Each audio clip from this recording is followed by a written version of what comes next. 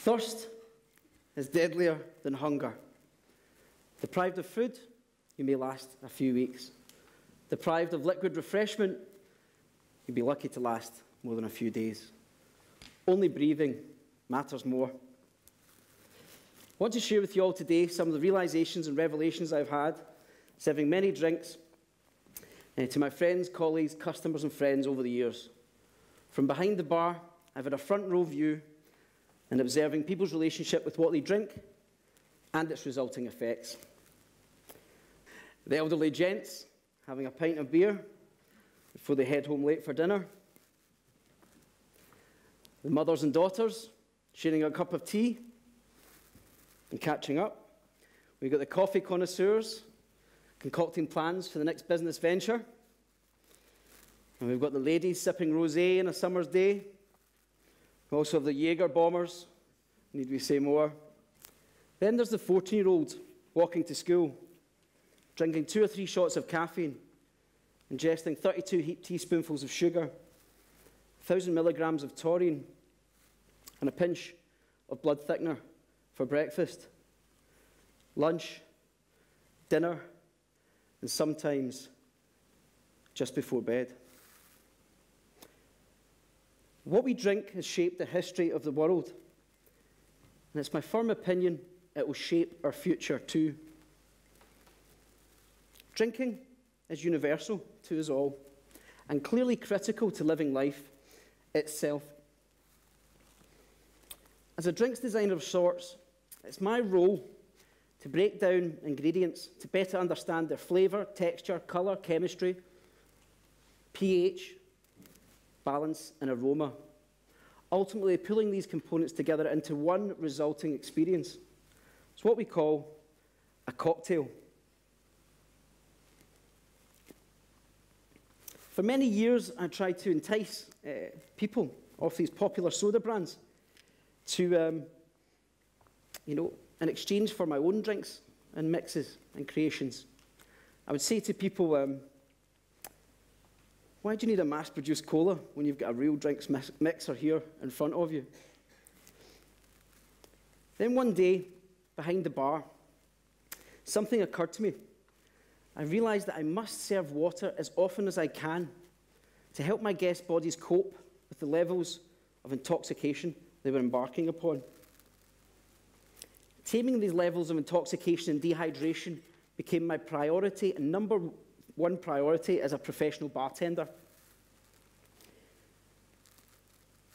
Sometimes taking them high, but always bringing them back. I built up trust with my guests, serving them food at the right time, caffeine, sugar, yes, white wine, red wine, white spirits, dark spirits, champagne, cocktails, tequila, but always water.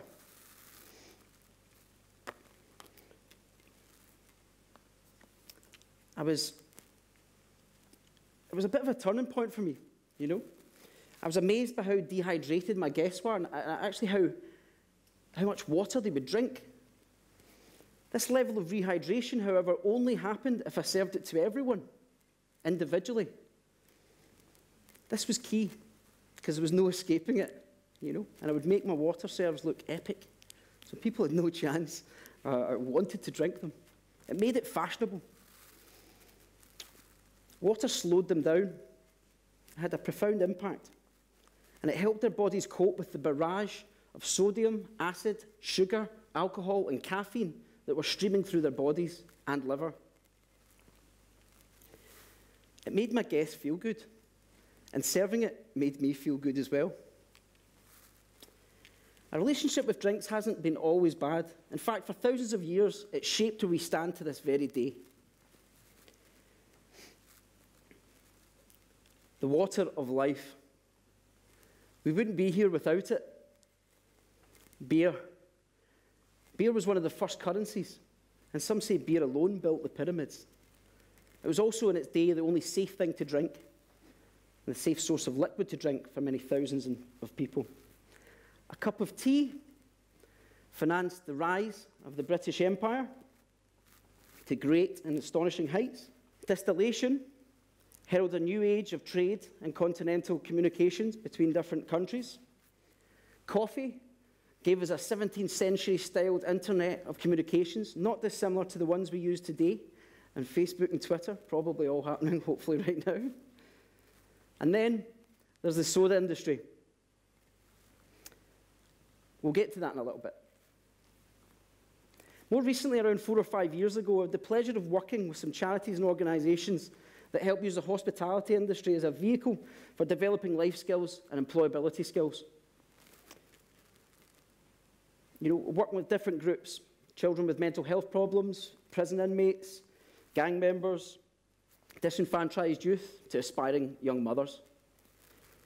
What I realised that all these different groups had something in common, and it was their drinks diet, all exceptionally poor. I found it really quite disturbing what people were turning up to my training modules with at 9:30 a.m. in the morning. You know, not just one.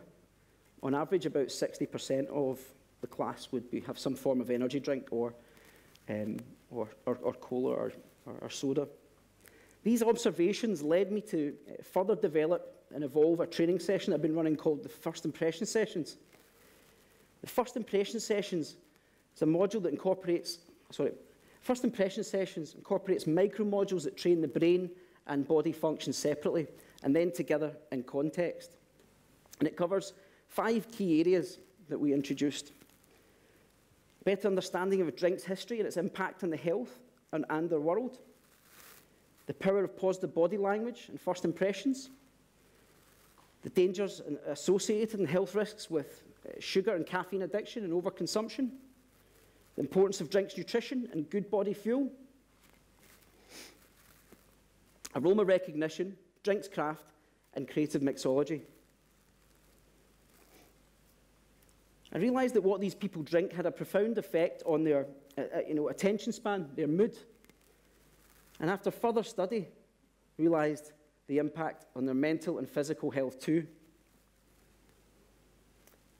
The sugar and caffeine highs and cranky lows are, I'm sure, something many parents and teachers can empathise with too. I see quite a lot of heads nodding. These sodas in question strip our body of vital minerals key to our body's function and internal chemistry systems. Not only that, they disrupt hormones that tell us our brain to stop consuming. Think about that. Astonishing, isn't it?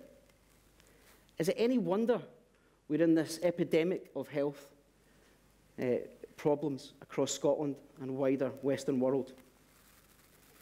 When I say we, I mean you, your friends, your family, your sons, your daughters, your spouses too.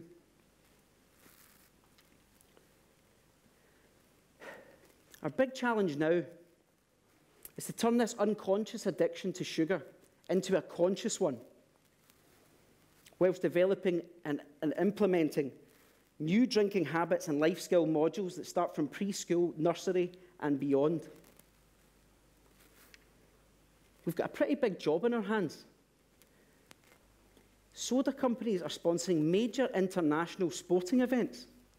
Energy drink companies use sportsmen as their champions of health, performance, and function. Remarkable. It's very clear these drinks represent no nutritional value and are not suitable for any true athlete of any kind. They're of medicinal strength.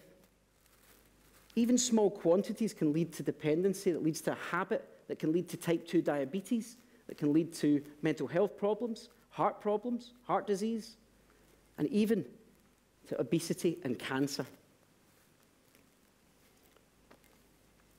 Is it time to ask ourselves some bigger questions as a country? The information age is something we're thick of today. And through platforms like TED, people are starting to wake up to a corporate mindset that has one thing motivating it: your repeat custom and your money. Certainly not our health.